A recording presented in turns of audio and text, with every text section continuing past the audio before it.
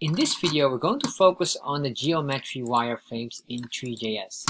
So far we have created many different things and we already have dissected everything, but I want to show you the wireframe because the wireframes basically eventually defines the shape.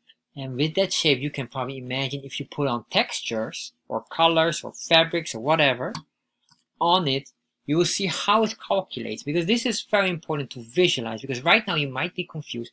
How does Three.js really create or visualize if I want to put specific colors on the block or on the cube or any geometric shape?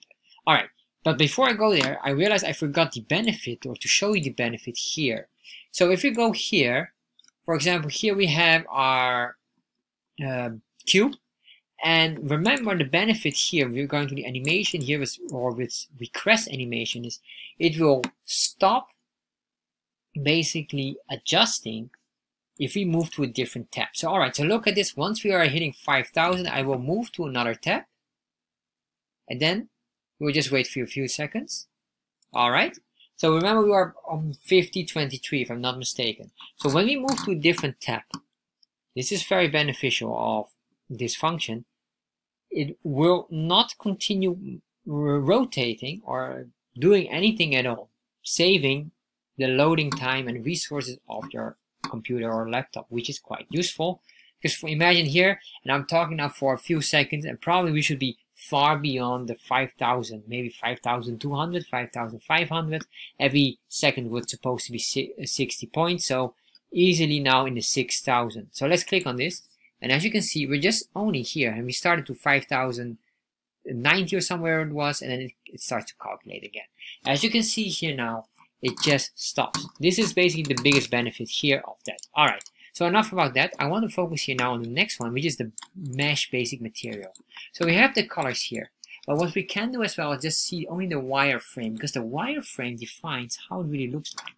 So let's put in here comma, and then we say here wireframe.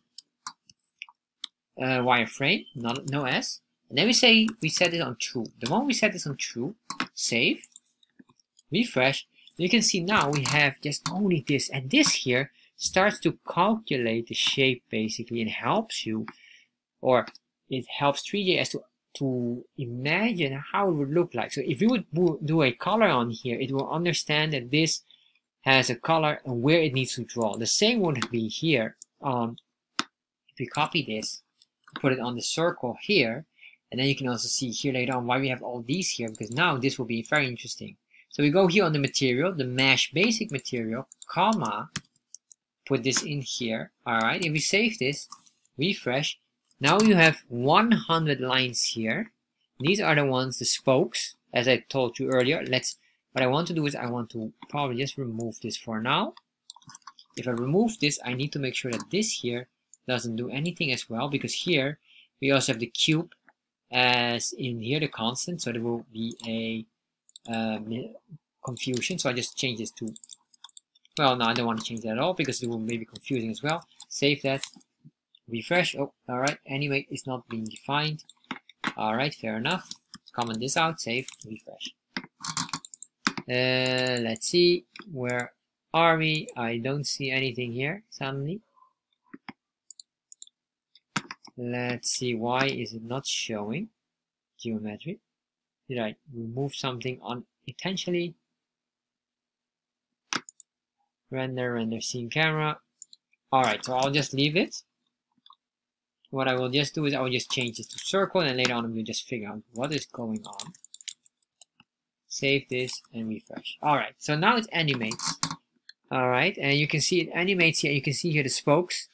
So let me, if I just slow down the animation and remove the Z animation. So you can see here now it will animate, but it will animate very, very slow, which is fine. I don't want it too much. You can see here the spokes. So if I remove the amount of spokes here, or basically the lines, let's make this 20, you will understand how it looks like. So we refresh. Now it looks like a very old-fashioned wheel, and these are the spokes. And this is the wireframe. That's just why it starts to create lines like these here. Every line will be like this, and I guess I don't want to rotate the x-axis as well. can only rotate circular. Alright.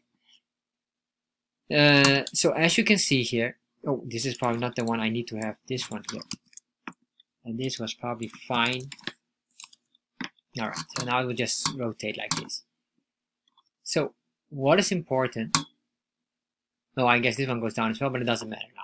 So what is important here is you can see here, probably I need just this here, sorry about that. Save that wireframe, but let's change this to 10. So you can see now also the shape. So this is how it really draws it. And here you get almost like a windmill style shape or the rotation as well. This is basically what you have.